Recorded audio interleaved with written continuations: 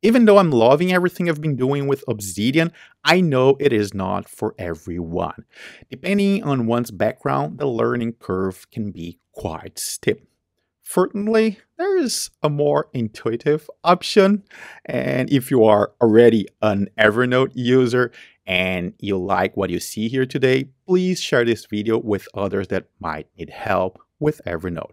But if you're not a user and you're looking for a more intuitive, easier way to organize your life, please stay with me. I think you'll like this one. First, there's one thing I have to do here. Okay, here we go. Evernote user interface is divided in 3 sections. To the left is what I tell my new students to think of as a control panel. You can search for your notes, you can create new notes, move from one place to another. I'll get there in a moment. Then on the right, we have 2 other sections. If you think of them as an email client, it's going to be easier. For example, this one here, justify just or just justify. Think of this as an email title. And to the right, we have the email content. If I click on a different email title, I'll see a different email content. But instead of email messages, these are your notes. Okay, let's take a look at the sidebar. The first item there is the search box, and Evernote Search is fantastic. You find anything that you have inside Evernote because it searches text in a note, documents. If you have a Word document inside a note, it will search inside the document. If you handwrite something and take a picture of that paper, Evernote will search that, will find that when you search for that information. There are many videos here on the channel, and recently they released the AI-powered search, which is that brought the search to a whole nother level.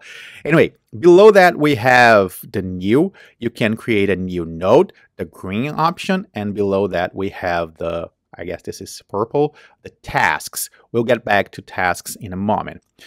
Let's skip home and shortcuts for now and go to notes. This is the list of all the notes you have in Evernote. Pay attention to the center section, and you see the word notes on top of it. That means that you're seeing all your notes. That's important because if we go to notebooks, we can see our notebooks and the notes that are inside those notebooks.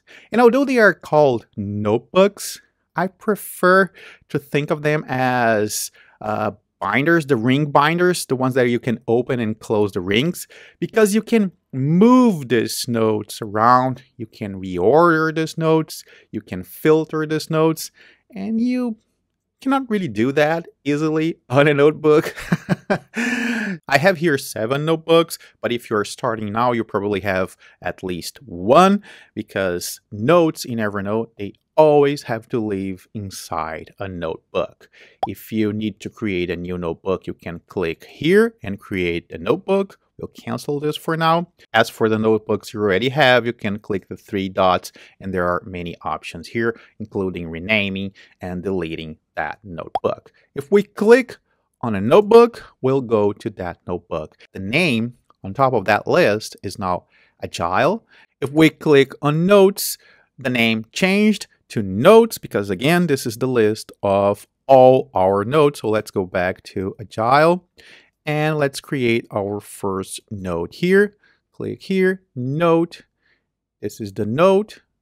I can give it a title or not and write here. Above the note, you'll find a text formatting toolbar similar to the ones you might have already seen on other text editors. One thing different here is the insert option.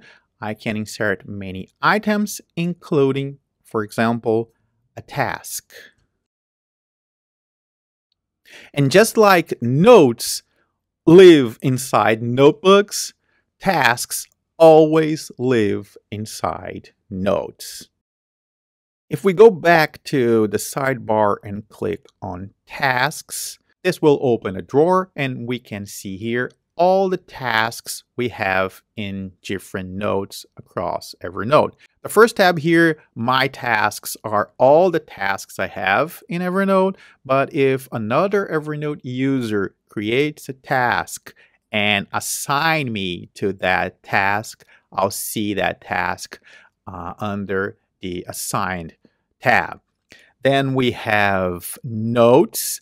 Remember that all tasks live inside a note. So we have the first note there, things to do. There's no task, and the note untitled has 2 tasks. Okay, and finally, we can filter the tasks by due dates. We can add due dates to the tasks, and here we would see them ordered by due dates. There's also a search box here. This one is specific. It will only show you results from your tasks. You are watching this video for a little over 6 minutes and you already know almost everything you need to know to use Evernote. I'll get to the last features in a moment, but if after watching this video you want to learn more, you'll find in the description below links to playlists about all these features.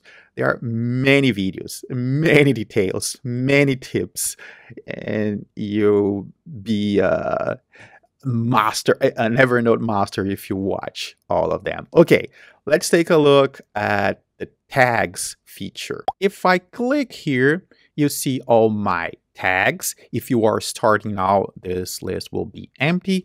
And as you can see, there's also a search box here to search your tags. So if I search, for example, for Kanban, I'll see the Kanban tag. So let's go to a different notebook, Scrum. I'll create a new note inside this notebook. Let's call it Scrum. And I'm going to paste here a definition from the Atlassian blog. I love that blog. They have very good articles there. Okay, now we can go down here and add the tag Kanban. Because I already have this tag, it's suggesting me the tag here, but I could also create a tag from here. So this note now has a tag and it could have multiple tags. I'll soon show you what you can do with tags, but I think you understand it better if we go back to the binder analogy for a moment. Let's imagine for a moment that you added a label to some of the pages of your binder. Let's add the Kanban label. And let's say you, for some reason, need to see only the pages with the Kanban label.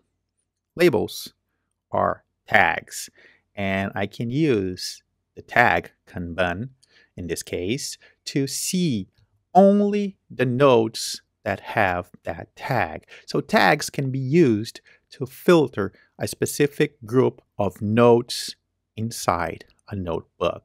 But there is more. Let's say that you also added that Kanban label, that tag, to notes in a different notebook, in a different binder.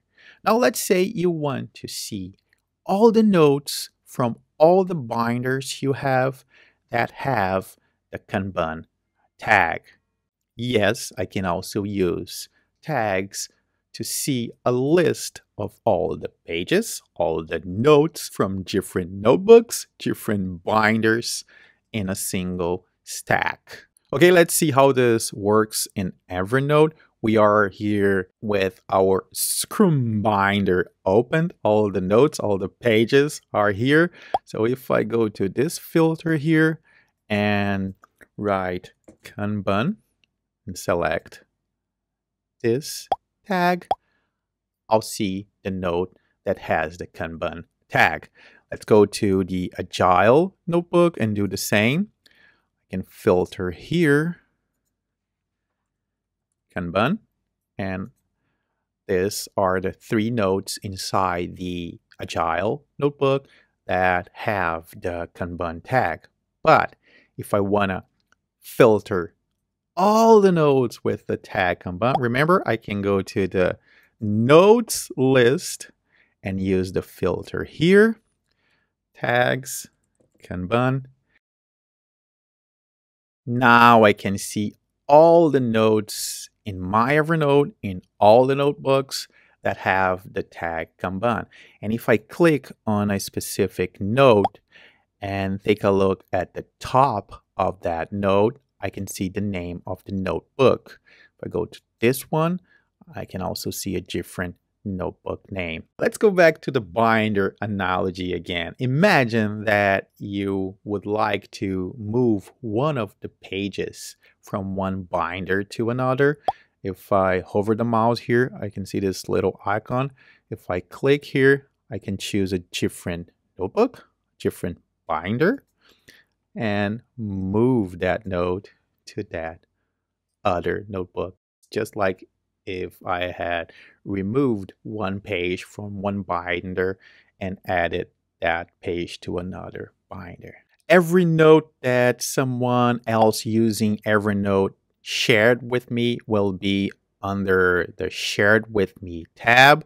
There's also a trash. All the notes you deleted will be here. You can then click here to permanently delete that note or move it back to the notebook. Let's go back to the notes and I'll show you the shortcuts. The shortcuts, as the name implies, is a space for shortcuts. So if I drag a note here, for example, or a notebook, this will help me get to that notebook or that note quicker. Again, there are many videos about shortcuts here on the channel. Take a look at the description below and you'll find the links there. So finally, there is Evernote Home.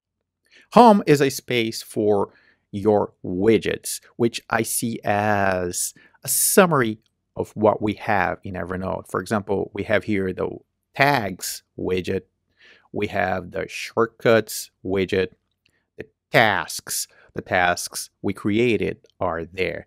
And of course, you can customize this. You can click here and rearrange them or add and remove different widgets. And of course, there are many videos here in the channel about Evernote Home. You'll find all the links in the description below. If this one was helpful, I'd appreciate it if you give it a thumbs up. And if you want to help even more, please consider becoming a YouTube member. Thanks for watching. See you soon.